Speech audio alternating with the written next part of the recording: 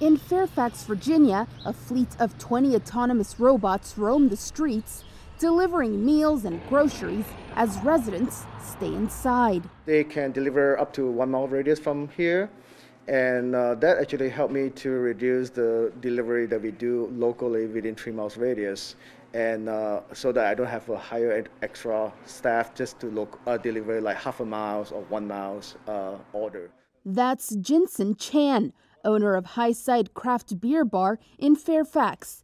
He's one of a slew of business owners in the city outside Washington using Starship robots to get food to customers as bars and restaurants remain shuttered. But months ago, these robots weren't around. It wasn't until the city of Fairfax shut down that officials rushed to get the robots on their streets. The move represents how sweeping social distancing mandates are accelerating a shift in the world of autonomous vehicles, and how businesses and governments are eagerly signing up to take part.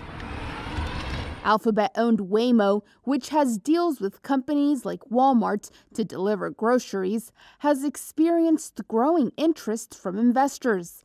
It now has $3 billion in fresh capital after raising $750 million in mid-May.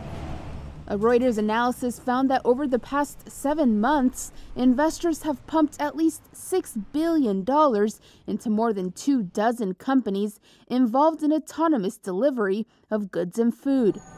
Among the companies getting new funding amid the increased hype is Toyota-backed Pony.ai, whose cars recently tested out food and grocery delivery services for the first time in California. The company received a $462 million investment in February, valuing the startup at more than $3 billion, and it plans to raise more money later this year.